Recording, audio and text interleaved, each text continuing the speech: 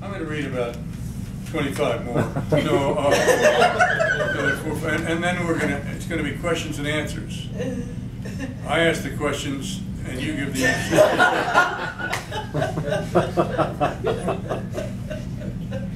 Back from war.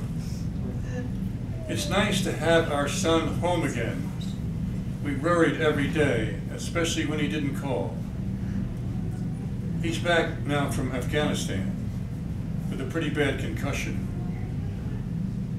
But he has his music, games, and computers upstairs. It's nice to have our son home again. You may have seen him in his fatigues downtown. He was good about looking for work when he first came back from Afghanistan. But his concussions were too bad. He was begging the other day, and he was just going out to get some air. Still, it's nice to have our son home again, even if he's on lots of medications, while we wait for the VA to say he's getting better. At least our son is back from Afghanistan. Please, if you see him downtown begging, point out the bus stop and write down the number for him. And tell him it's nice to have him home again, that you're glad he's back from Afghanistan.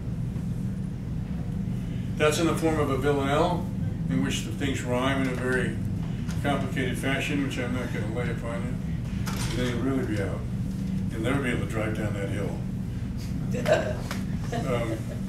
But sometimes I use slant rhymes in order to keep it going so that it stays in voice. That's the mother speaking about the son. And then, you know, sort of revealing how the initial hope was lost. Things have gotten worse.